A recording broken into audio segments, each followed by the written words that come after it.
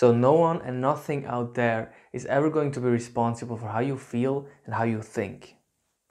Let this really sink in, and let's talk about how you can take full responsibility and why it is so important to do that.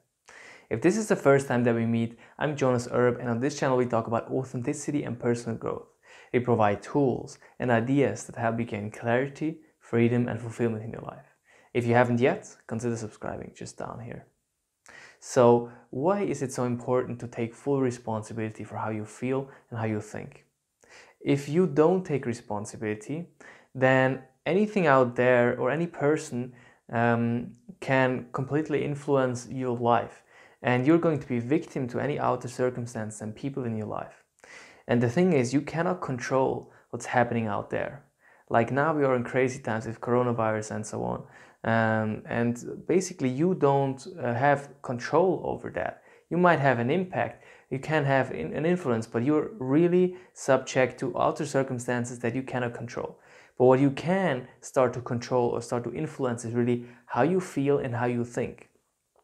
So if you take 100% full responsibility, then you're going to really be able to create anything you want in your life, and you're going to be able to create relationships. You're going to be able to feel the way you want to feel and be the person that you want to be in your life. And so start to realize in your life, when are you outsourcing this responsibility? And realize it by thoughts like, you made me feel this way, or you made me think this, or this situation makes me feel bad. Whenever a thought like this is coming up, realize that you're outsourcing the responsibility and you're making something else responsible for how you feel and how you think other than yourself. And whenever you have this happen, just make a conscious decision.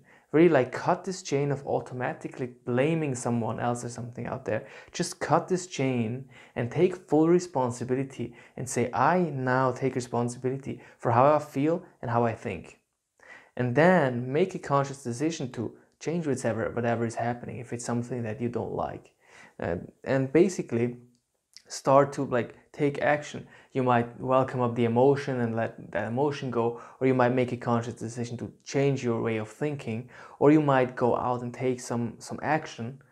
But whatever you're doing, it's coming from this place of you are responsible for what's happening inside of yourself. And if you don't like what's happening inside of yourself, then take responsibility for it and change it. So this is what I wanted to say in this video. It's going to be shorter, but it's important for people to understand it. And maybe you are exactly this person that needs to hear it right now.